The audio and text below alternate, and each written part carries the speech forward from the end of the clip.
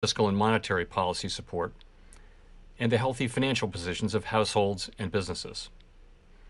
The rapid spread of the Omicron variant led to some slowing in economic activity early this year, but cases have declined sharply since mid-January, and the slowdown seems to have been mild and brief.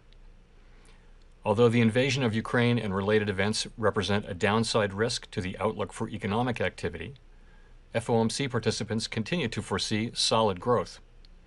As shown in our summary of economic projections, the median projection for real GDP growth stands at 2.8% this year, 2.2% next year, and 2% in 2024. The labor market has continued to strengthen and is extremely tight. Over the first 2 months of the year, employment rose by more than 1 million jobs.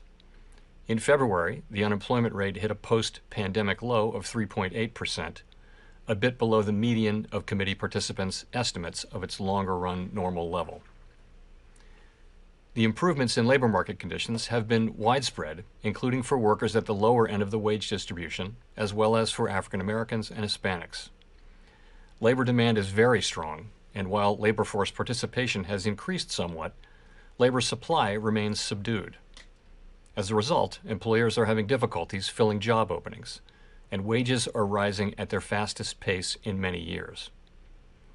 FOMC participants expect the labor market to remain strong, with the median projection for the unemployment rate declining to 3.5% by the end of this year and remaining near that level thereafter. Inflation remains well above our longer-run goal of 2%. Aggregate demand is strong, and bottlenecks and supply constraints are limiting how quickly production can respond. These supply disruptions have been larger and longer lasting than anticipated, exacerbated by waves of the virus here and abroad, and price pressures have spread to a broader range of goods and services. Additionally, higher energy prices are driving up overall inflation. The surge in prices of crude oil and other commodities that resulted from Russia's invasion of Ukraine will put additional upward pressure on near-term inflation here at home. We understand that high inflation imposes significant hardship, especially on those least able to meet the higher costs of essentials like food, housing, and transportation. We know that the best thing we can do to support a strong labor market is to promote along expansion, and that is only possible in an environment of price stability. As we emphasize in our policy statement, with appropriate firming in the stance of monetary policy, we expect inflation to return to 2%, while the labor market remains strong. That said, inflation is likely to take longer to return to our price stability goal than previously expected.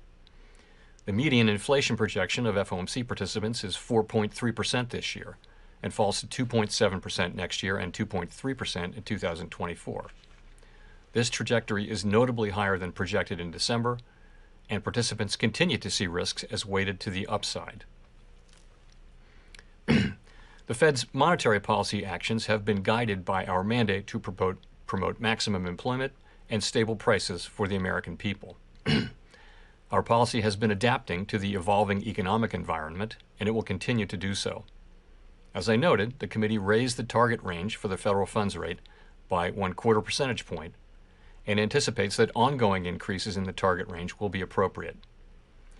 The median projection for the appropriate level of the federal funds rate is 1.9% at the end of this year, a full percentage point higher than projected in December.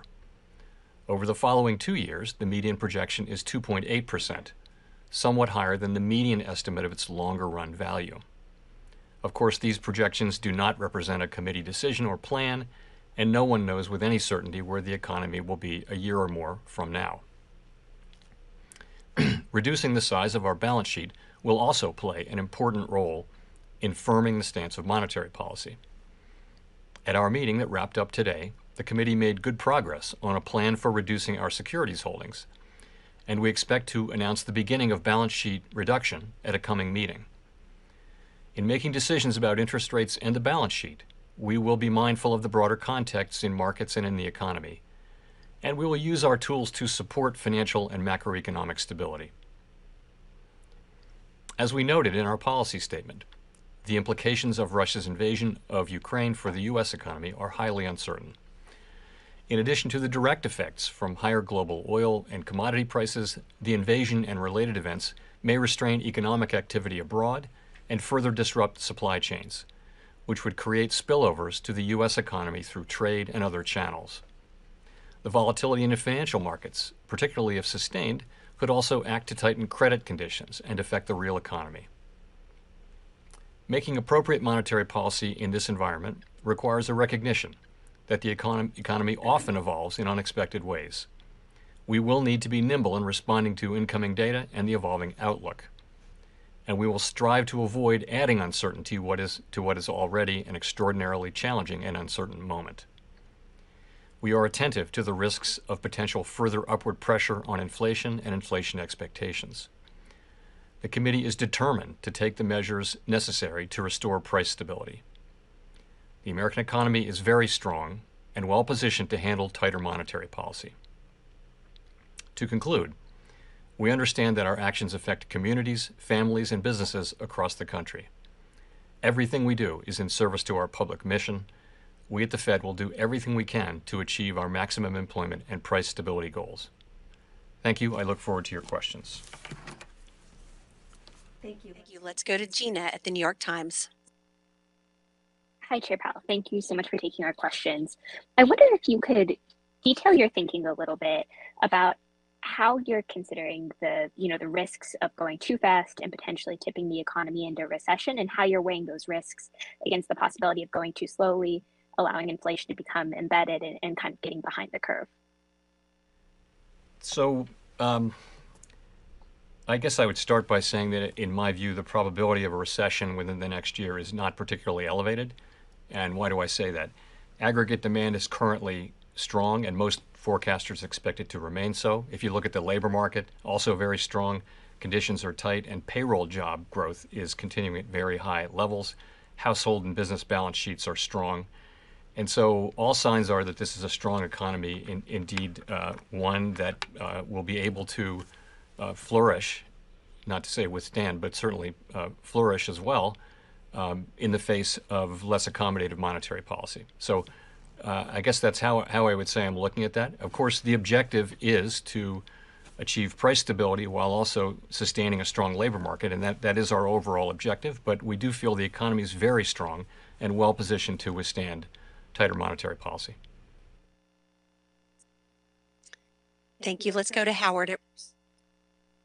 Hi, Chair Powell.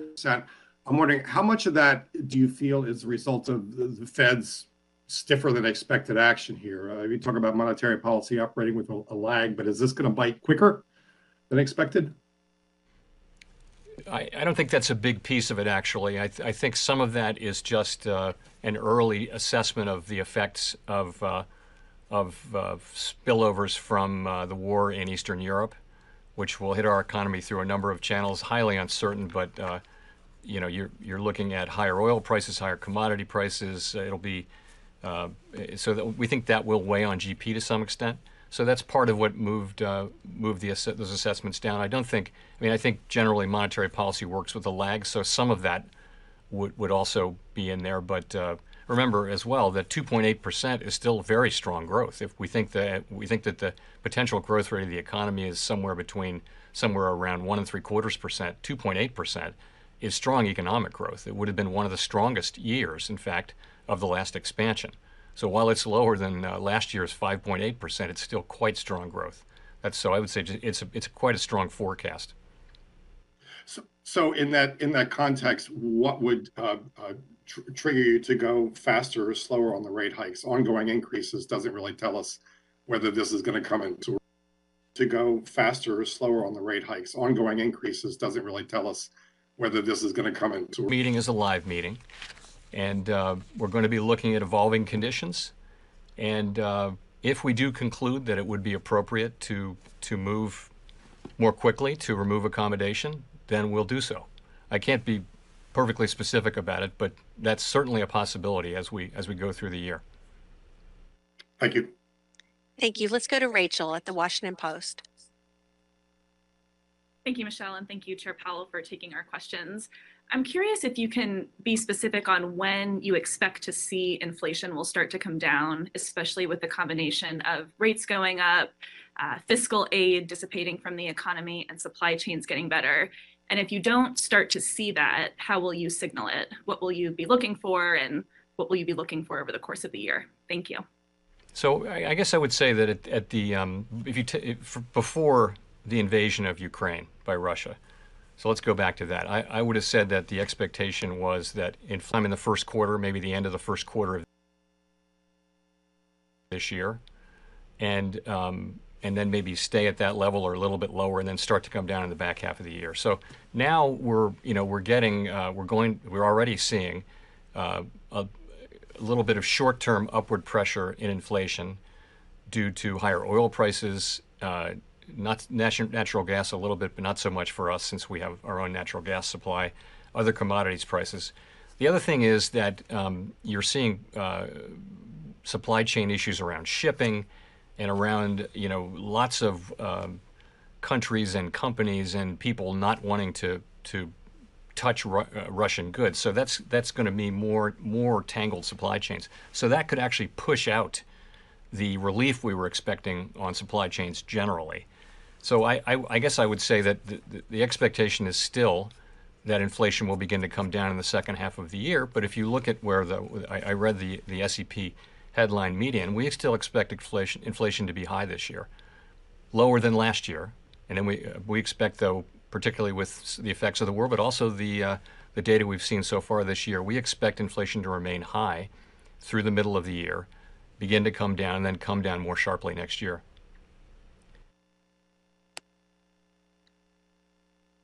Let's go to Nick at the Wall Street Journal. Nick Timmeros of the Wall Street Journal. Chair Powell, over the last 6 months, the Fed has shifted its policy stance quite a bit. 6 months ago, you were still buying assets. Most officials weren't projecting any interest rate increases this year. And yet, despite the shift over the last 6 months, real rates are as negative today as they were then. So how concerned are you that further inflation surprises will offset the effects of recent policy firming by leading real rates to stay at levels that do not actually provide much restraint to the economy? Thanks. So that's one of many ways of capturing the situation, which is that the committee really does understand that the time for rate increases and for shrinking the balance sheet has come. And I would just say, I would go back to the economy is very strong, as I mentioned, tremendous momentum in the labor market. We expect growth to continue. It's clearly time to raise interest rates and begin the balance sheet shrinkage.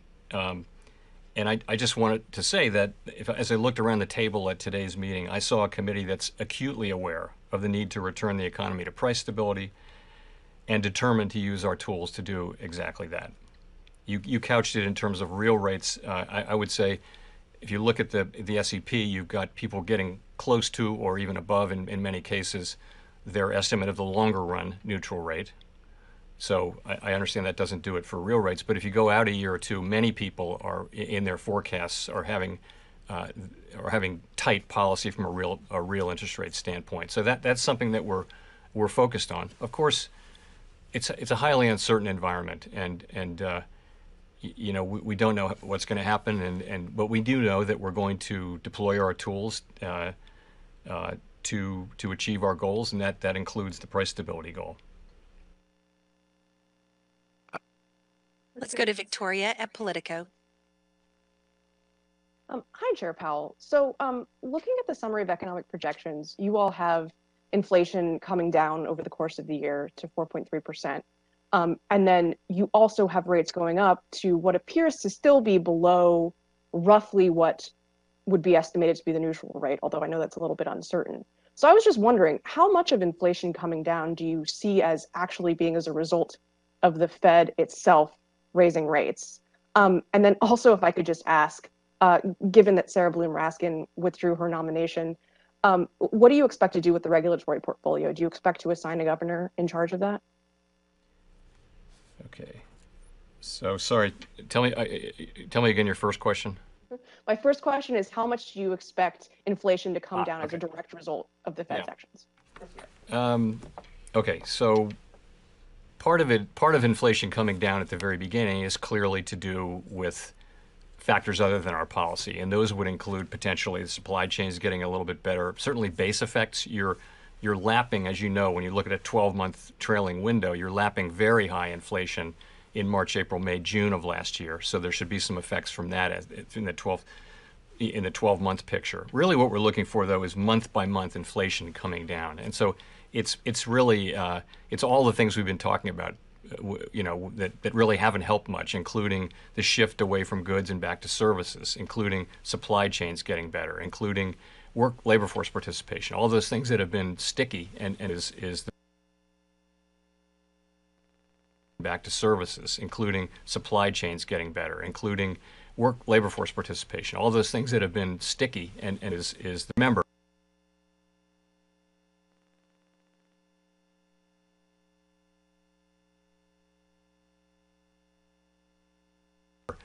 We started talking about rate increases last year. For some months now, the financial conditions have already incorporated a significant number of rate increases. So it doesn't start today. In effect, the moves are already priced into the market for a few months now. So so the clock is running on that, and I think some of that will be seen in half of the year as well. And on the regulatory portfolio, so I would just say this: we have an obligation to carry out under the law, in supervision and regulation, and we're doing that. That's what we're doing. The committee is not active, so what's happening is things are coming to the full board, and we're voting on them. We're getting our business done. We got the stress tests done. We've looked at a number of proposals for mergers and things like that. So we're working ahead. Of course, we don't have a vice chair for supervision, as you mentioned, but we're making do with the situation we have, and a good number of things have come straight to the board for approval.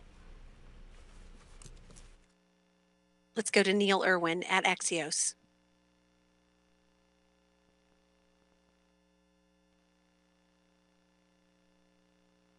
Let's go to Neil Irwin. Hi, Chair Powell. It's Neil Irwin at Axios. Thanks for taking our questions. In the Statement of Economic Projections, we see a forecast of median 1.9% Fed fund rate at the end of the year, 2.8 end of next year. Wondered whether, and also if you can tell us anything about how that might be paced, front-loaded, back-loaded, how high is the bar for doing 50 at one meeting? So I don't, Neil, I've never talked about my own SCP projection. It's in there, but I think Fed chairs have generally not done that because we just haven't done it. It's because we have to put together the consensus on the committee and present that consensus. So I wouldn't talk about my individual one. And in terms of the pacing of it, I would just point out that there's 7 remaining meetings this year. This isn't something we discuss or debate or agree on, but there's 7 remaining meetings and there's 7 rate hikes. I would add there's also the shrinkage of the balance sheet, which people do the math different ways, but that might be the equivalent of another rate increase just from the runoff of the balance sheet. So I don't know. We haven't made any decisions on front end loading or going steadily through the year. And as I mentioned, if you look at the SEP, a good number of participants do see more than 7 rate increases this year. And I can't give you, I'm not going to try to give you a really specific test for what it would take to do that, but I will say this, though. We'll be looking at the data as they come in. We'll be looking to see whether the data show expected improvement on inflation. We'll be looking at the inflation outlook and making a judgment. And we'll be going, each meeting is a live meeting, and if we conclude that it would be appropriate to raise interest rates more quickly, then we'll do so.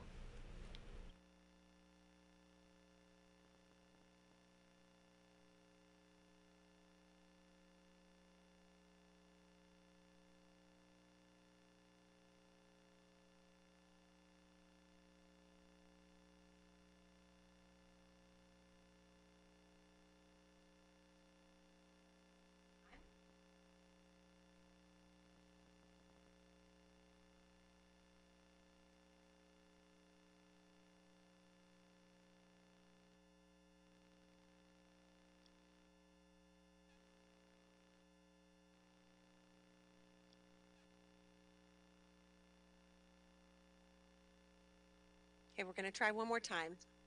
Colby Smith at the FT.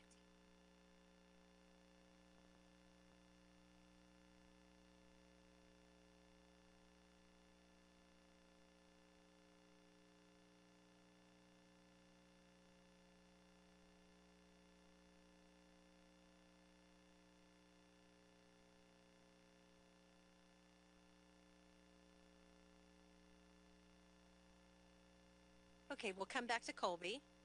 Let's go to Edward Lawrence. Yeah, thank you, Chair Powell. Thank you, Michelle, for the question. I have a more basic question. The last time the CPI inflation, I know you look at PCE, but CPI inflation was as high as it is was July of 1981 when the effective federal funds rate was 19.2%. But given the current data, how far behind the curve of inflation do you believe the Federal Reserve is in your mind? So I just would say a couple of things. We have the tools that we need, and we're going to use them. And as you can see, we have a plan over the course of this year to raise interest rates steadily and also to run off the balance sheet. High inflation does not become entrenched while also supporting. High inflation does not become entrenched while also supporting. More quickly will do so. I leave it to others to make the judgment you ask for. And then just as a follow on that, I wanted to get you on the record on this. What impact has there been on your job, given the fact that you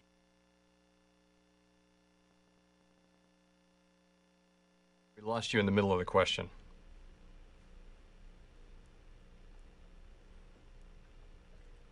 Edward, can you repeat that question? the impact that given you're not actually confirmed and Governor Brainerd is not actually confirmed, has there been any impact on your job or the Fed's ability to handle inflation? None whatsoever.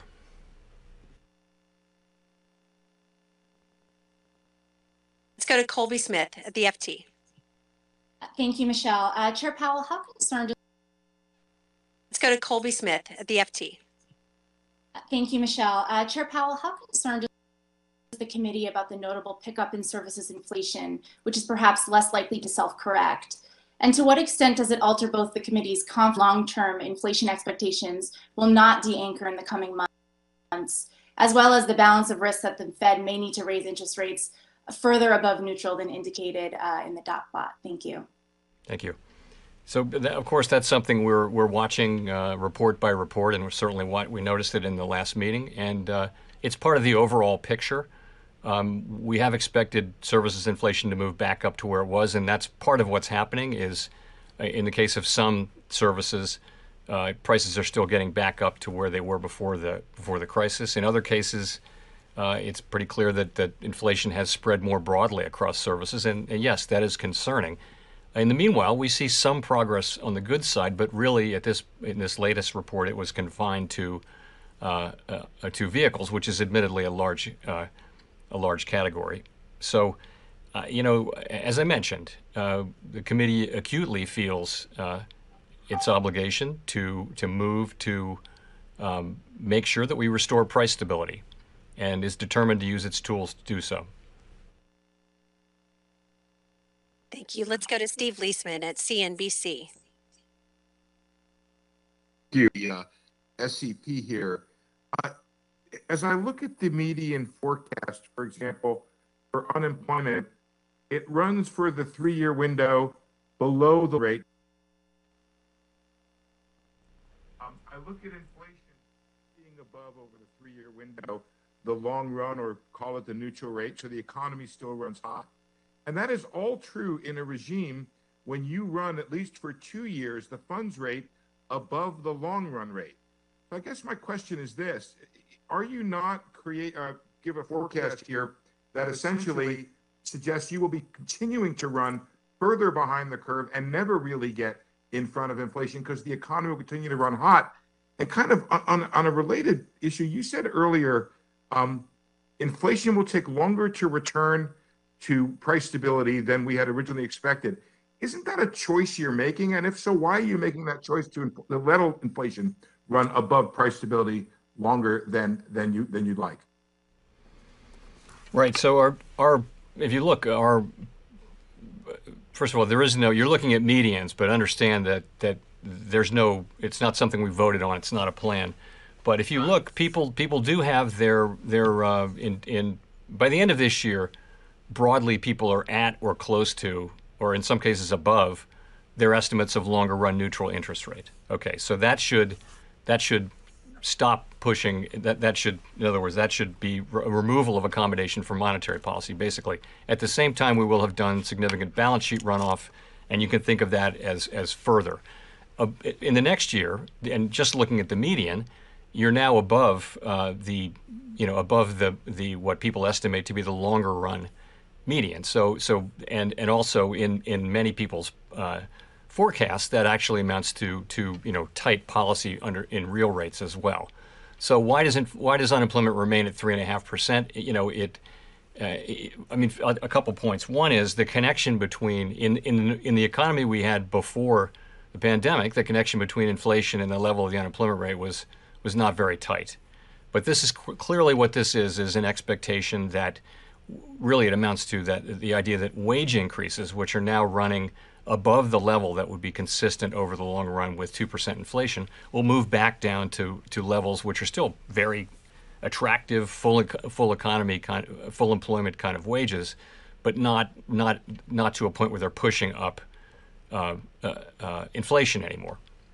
And as I mentioned, there are a lot of factors causing inflation to come down. And the reality is there are many moving pieces, and we don't know what will actually happen. But no matter what happens, this is a committee that is determined to use its tools to make sure that higher inflation does not become entrenched. And so we are determined on that front, and we'll deal with what comes. This is a modal or most likely expectation, but we'll deal with what comes, whether it's better or worse.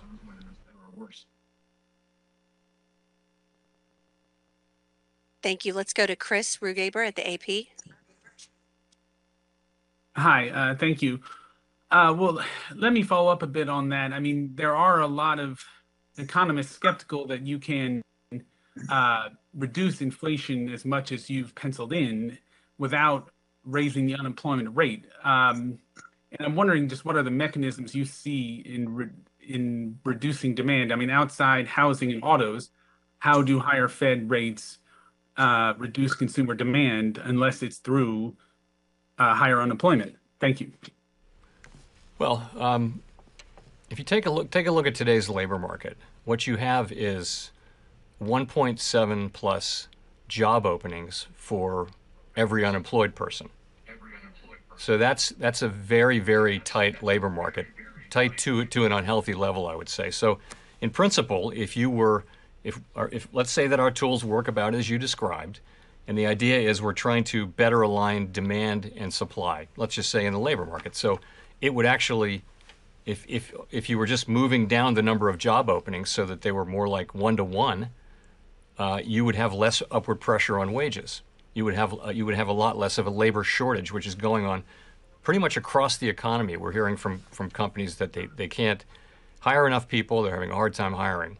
So that's really the thinking there. Is these are fairly well understood channels, interest sensitive, and basically across the economy we'd like to slow demand so that it's better aligned with supply, give supply at the same time to recover, and get into a better alignment of supply and demand, and that over time should bring inflation down. And I'll say again though, we don't have a perfect crystal ball about the future, and we're prepared to use our tools as needed to restore price stability. With as I mentioned in my opening remarks, without price stability, you really can't have a sustained period of maximum employment. It's one of our most fundamental obligations is to maintain and restore, in this case, price stability. So we're very committed to that. Of course, the plan is to restore price stability while also sustaining a strong labor market. That is our intention, and we believe we can do that. But we have to restore price stability.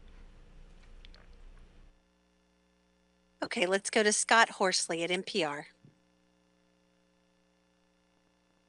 Thanks, and I apologize if this covers some of the same ground you just talked about, Mr. Chairman. I think I missed some of your answer there, but I have a follow-up question on the labor force. We have seen some gains in the prime age workforce in the last few months. I wonder what you anticipate when it comes to some of the older workers as the health outlook has changed. Are we going to see more recent retirees following Tom Brady back in the workforce? And what would that mean for wages and inflation? It's hard to say. You know, the what we saw in the last cycle was that over the course of a long, steady expansion, labor force participation outperformed expectations. And that was just it was a tight labor market, but it was nowhere near as tight as this labor market, but it was a tight labor market. And so people stayed in the labor force longer. It wasn't so much people coming back in the labor force after retirement. That's not something that happens in the aggregate very much. But so that's what was happening. And, you know, more labor force participation is tremendously welcome. And of course, our policy does not in any way preclude that. This is a situation where wages have moved up at the highest rate in a very long time. And people are able to quit their jobs and move to better paying jobs in the same industry or different industry. So it's a really attractive labor market for people. And once, you know, as we get past COVID, well and truly, it becomes an even more attractive one. So we hope that that will lead to more labor supply. That's a good thing for the country. It's a good thing for people, and it also will, we think, help relieve some of the wage pressures that do put inflation more at risk. That last part is we'll have to see whether empirically it works out that way. But you know, in principle, it ought to help with inflation as well. It's not the only thing we're looking for, though, from inflation. We're looking for help from a number of different places, and most importantly, from our own policy. Okay, let's go to Rich Miller at Bloomberg. Thank you, Michelle, and thank you, Chair Powell. I'm sorry, I'm having some communication problems, so I've missed some of the stuff you've said in my if this has been asked. Since the FOMC met last January, if this has been asked, since the FOMC met last January, financial conditions have tightened markedly. Equity prices down, treasury yields up, bond spreads risen, yield curve has flattened a lot, and even further this today, dollar is up. Is that welcome? And would you like to see more in order to achieve your goals? Thank you. So as you know, policy works through financial conditions. That's how it reaches the real economy, by just the mechanisms you mentioned.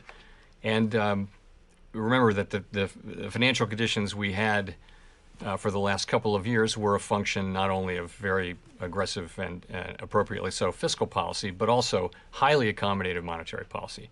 The monetary policy settings that we put in place at the worst parts of the pandemic. So it is very appropriate to move away from those. And yes, that will lead to some tightening in financial conditions in the form of higher interest rates and just the sorts of things. We're not targeting any one or more of those things, but financial conditions generally should move to a more normal level, so that because we know the economy no longer needs or wants these very highly accommodative this stance, which, you know, so it's time to move to a more normal setting of financial conditions, and we do that by moving monetary policy itself to more normal levels.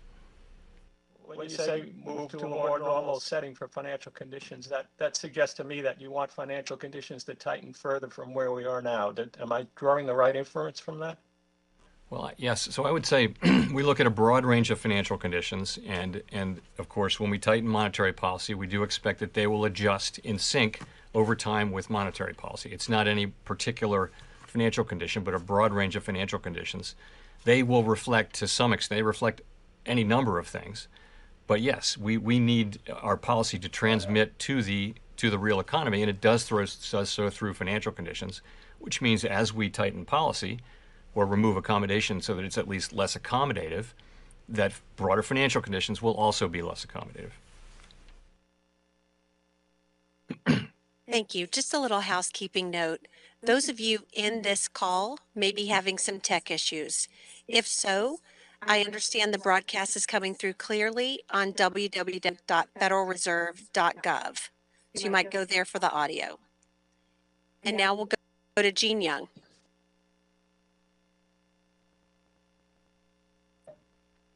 Hi, Chair Powell. I wanted to ask about the balance sheet discussion you've had at this meeting. Can you give us any more details?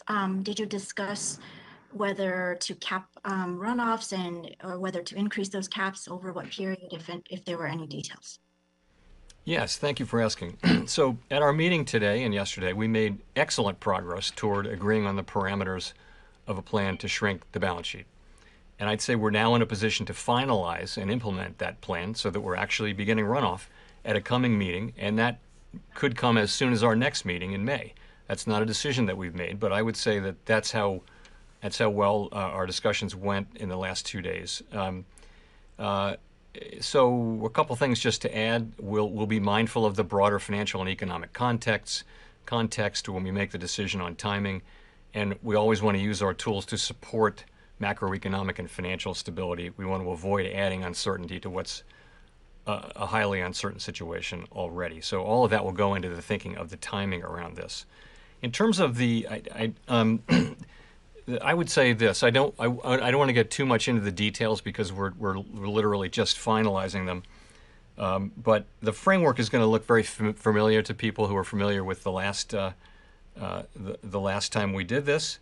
But it'll be faster than the last time, and of course it's much sooner in the cycle than last time.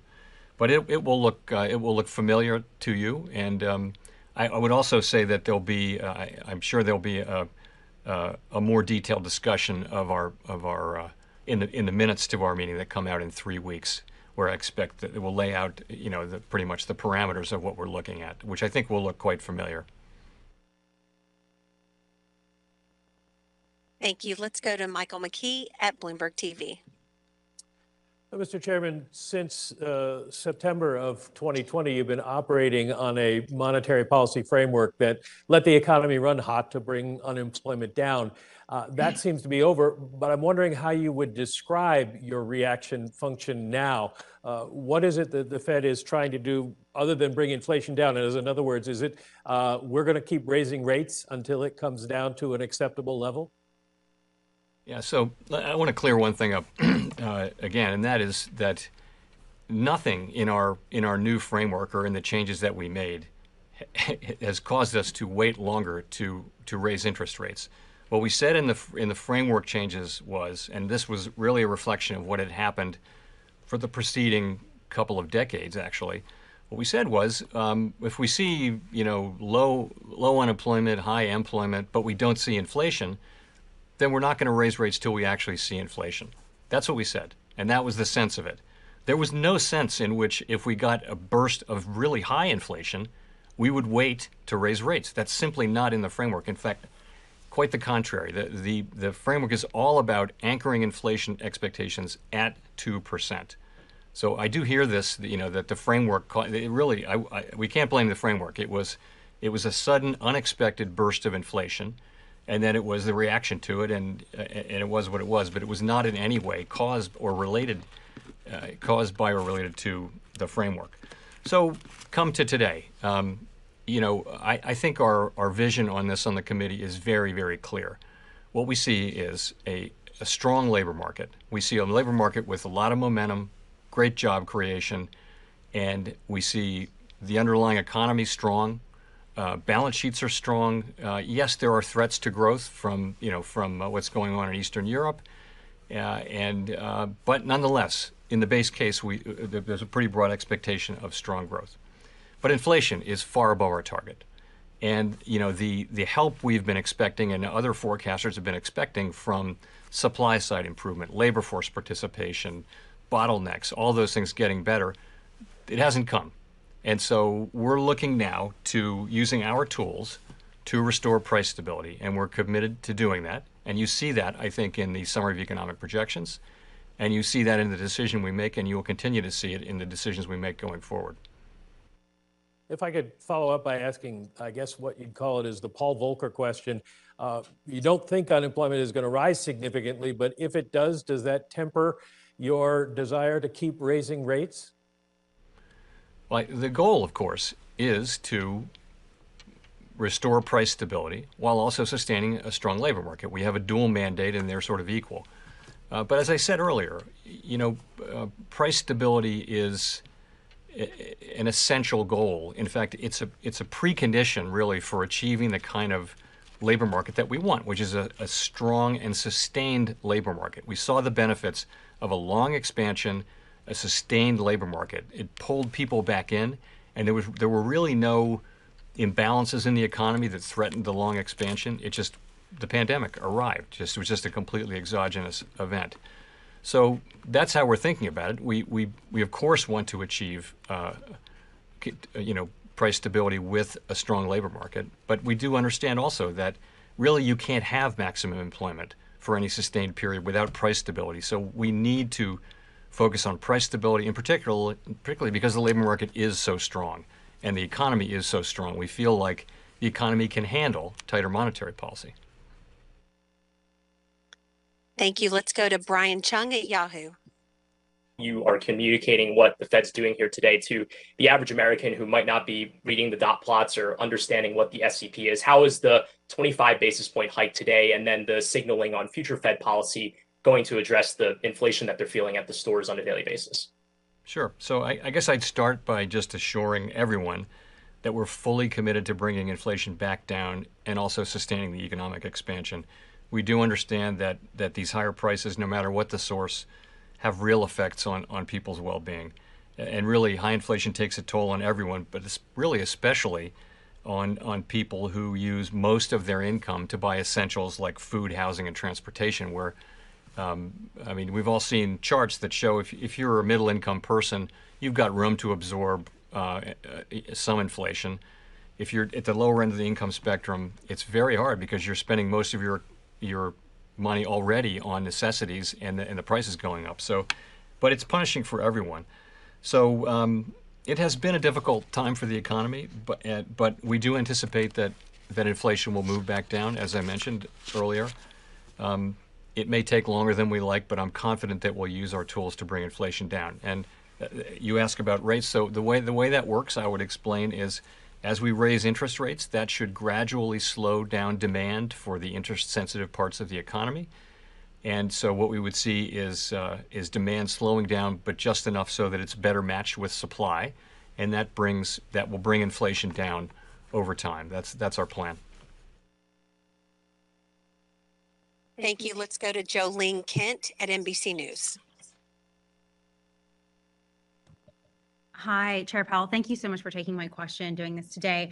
My question is a follow-up to what Brian just asked. What is your message to consumers out there who can no longer afford the basics due to this high inflation? Well, that is, yes, indeed. I mean, as I just said, I think we do understand very much, and we very much take to heart that it's our obligation to restore price stability. And we've had price stability for a very long time and maybe come to take it for granted, but now we see the pain. I'm old enough to remember what very high inflation was like. And we're strongly committed as a committee to not allowing this higher inflation to become entrenched and to use our tools to bring inflation back down to more normal levels, which our target is 2% inflation. So we will do that. And I just would want people to understand that. But the way we do that is by raising interest rates and by shrinking our balance sheet. And so financial conditions will become, at the margin, less supportive of various kinds of economic activity. That will slow the economy while also allowing the labor market to remain very strong. And the good news is the economy and the labor market are quite strong. And that means the economy, we think, can handle interest rate increases. And as a quick follow-up to that, obviously the Federal Reserve walking this very complicated fine line, trying to avoid a recession. For the consumers out there who are worried about their jobs in a possible recession, what do you say to that? Well, I say that our intention is to bring inflation back down to 2% while still sustaining a strong labor market, and that the economy is very strong. If you look at where forecasts are, you people are forecasting growth that's strong within the context of U.S. potential economic output. And we expect that to continue. And to the extent the data come in different, then of course our policy will adapt. But we do believe that our policy is the appropriate one for this forecast, and we believe that we can bring down inflation. We believe that we can do so while sustaining a strong labor market. The labor market it's not strong in the ordinary sense of the word. We have not seen a labor market where there are 1.7 job openings for every unemployed person, or where if you add job openings to those who are employed, that's actually substantially a larger number than the size of the workforce, than the number of people who actually count themselves as in the workforce. So this is a situation where demand is higher than supply. And when that happens, prices go up. So we need to use our tools to move supply and demand back in. We don't think we need to do this alone. There will be other factors helping that happen, but we certainly are prepared to use our tools, and we will. Thank you. Thank you. Let's go to Simon at The Economist. Thank you, Michelle. Thank you, Chair Powell. Sorry to take you away from inflation for 1 minute. May I ask about the sanctions on Russia, and specifically the freezing of the central bank assets? Of course, that raises a similar risk for other sovereigns around the world and their biggest companies potentially. Any concerns about, in the long term, how this might affect the dollar's status as the preeminent global reserve currency? And in the past couple of weeks, have you had to deliver any kinds of reassurance to other central bankers around the world? Well, so of course, central bankers around the world are generally very, very in favor of all of these sanctions. But let me say this: sanctions are really the business of the elected government, and that's true everywhere. So the administration and the Treasury Department in particular, and other agencies, they create these sanctions. We're there to provide technical expertise, but they're not. It's not our decisions, so I'm reluctant to comment on sanctions really much because again they're not for us. We have a very specific mandate, and these are really the province of elected governments, as I mentioned. So I'd have to leave it at that. So, sorry. Thank you. Let's go to Nancy Marshall-Genzer at Marketplace. Hi, Chair Powell. Thanks for taking the question. You've been talking a lot about rising wages, which on the one hand is a great thing, but are we possibly seeing the beginning of a wage price spiral? So the way I would say it is this: we first of all, I would agree with the premise that wages moving up is a great thing. You know, that's how the standard of living rises over time, and generally it's driven over long periods by rising productivity. But what we have now, if you look at these the wage increases that we have, we look at we're blessed with a range of measures of wages that all measure different things. But right now they're all showing the same thing, which is that the increases, not the levels, but the increases are running at levels that are well above what would be consistent with 2% inflation, our goal, over time. And that may be, we don't know how persistent that phenomenon will be. It's very hard to say. And that's really, I think, the sense of your question about a wage price spiral is that something that's going to start happening and become entrenched in the system? We don't see that. You can see, for example, in some sectors that got very high wage increases early on, those wage increases look like they may have slowed down to a normal level. But it comes back to, you know, what I'm saying here, which is there's a misalignment of demand and supply, particularly in the labor market, and that is leading to wages moving up at ways that are not consistent with 2% inflation over time. And so we need to use our tools to guide inflation back down to 2%. And that would be in the context of an extraordinarily strong labor market. We think this labor market can handle, as I mentioned, tighter monetary policy, and the overall economy can as well. But yes, wages are moving up faster than is consistent with 2% inflation, but it's good to see them moving up, but it wouldn't be sustainable over too long of a period to see them moving up that much higher. And that's because of this misalignment between supply and demand. We expect to get more labor supply. We did last time. We got more than we expected during the last cycle. This time we've gotten much less than expected. So it's not easy to predict these things.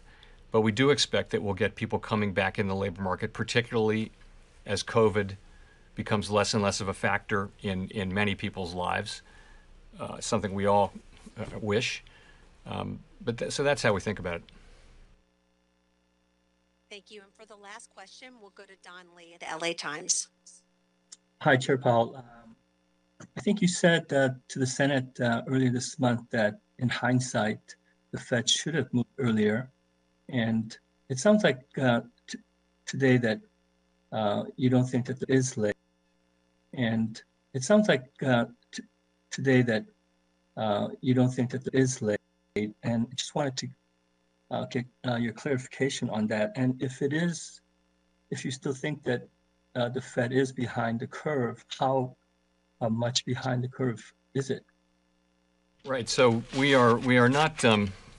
We don't have the luxury of 20/20 hindsight in actually implementing real-time decisions in the world. So, the question is, the right question is, did you make the right decisions based on what you knew at the time? But that's not the question I was answering, which is knowing what you know now. So I think if we knew now, of course, if we knew now that these supply blockages really and the inflation resulting from them in collision with very strong demand, if we knew that was what was going to happen, then in hindsight, yes, it would have been appropriate to move earlier. Obviously, it would be, but again, we don't have that luxury.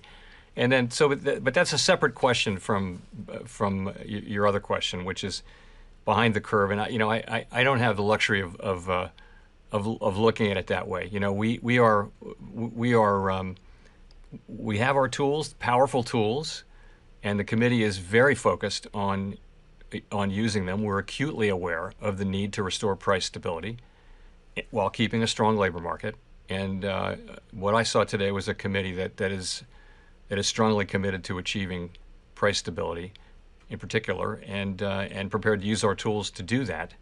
We're not going to let high inflation become entrenched. The costs of that would be too high, and we're not going to wait so long that we have to do that. No one wants to have to really put restrictive monetary policy on in order to get inflation back down. So frankly, the need is one of getting rates back up to more neutral levels as quickly as we practicably can, and then moving beyond that if that turns out to be appropriate. And as you can see, it is appropriate in the sense to people's SEPs. They do write down levels of interest rates that are above their estimate of the longer run neutral rate.